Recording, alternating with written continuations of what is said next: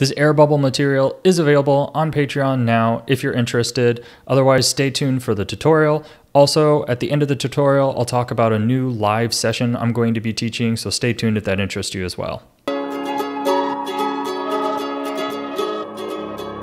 Today we're going to be looking at how to create air bubbles in an object. It's actually a pretty simple process.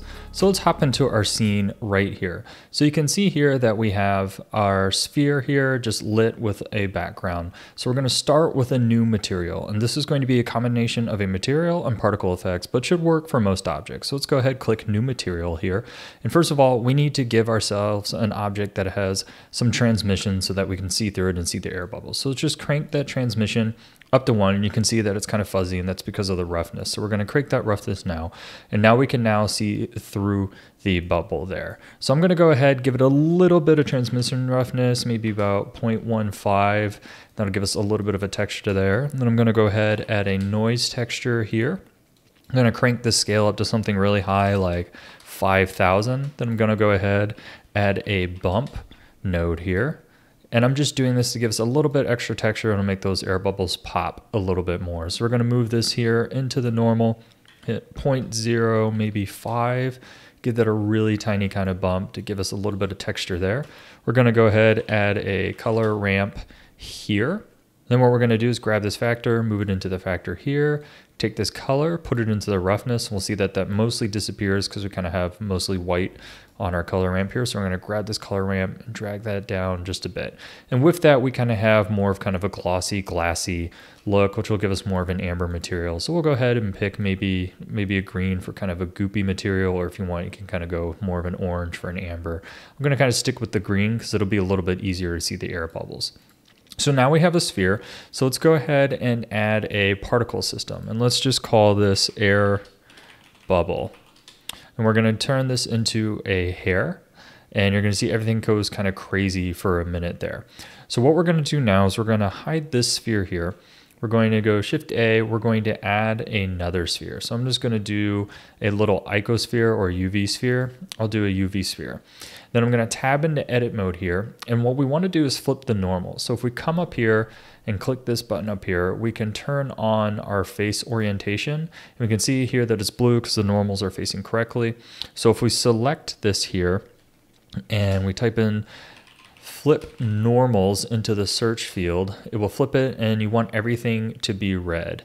So we're going to go ahead, turn off face orientation, go back to object mode, and let's just scale this way down. So I'm going to scale this down to be pretty small, so right around there. And then we're just going to go ahead, grab this and just drag it off camera so it's not in our view anymore. So up here we kind of have our main thing, which I've named goo, and we're going to go ahead and name this sphere particle. Then what I'm going to do is turn back on our original sphere here with the kind of crazy hair sticking out right now. And down here in the render tab of the particles, we're going to grab that path. We're going to turn that into an object.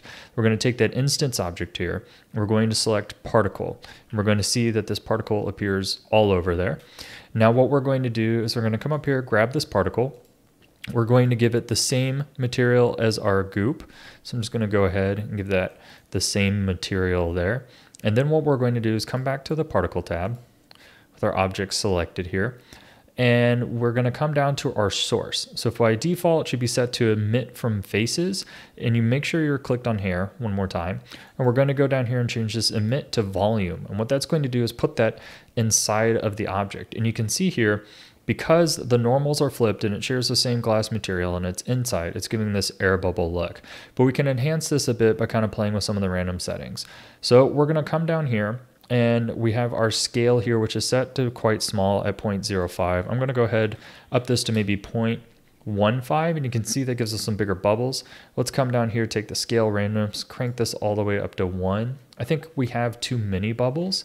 So up here at the number, you can control how many bubbles you have. So right now by default, it's at 1000. So let's go ahead, take that, bring that down to maybe like 250, maybe even less. I'm going to do 150, and I think that looks pretty good. And then you can come down here to the jittering amount, which is set to 1, and this is in the source section. Let's go ahead and turn that jitter up, and you can see that that's kind of taking things out from the center, because when it comes from the volume, it kind of defaults from the center, and by turning that jittering amount up, you can kind of jitter where it's coming from in the volume, and you can see we get more of a natural look.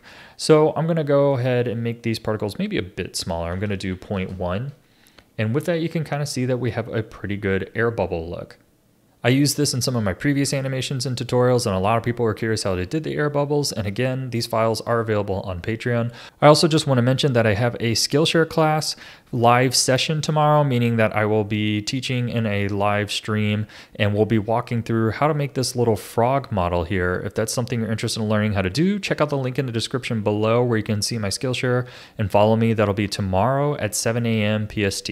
As usual, thanks for watching. Tag me on Instagram at Southern Shoddy, and I love seeing what you create from these tutorials, and oftentimes I'll share them on my page as well.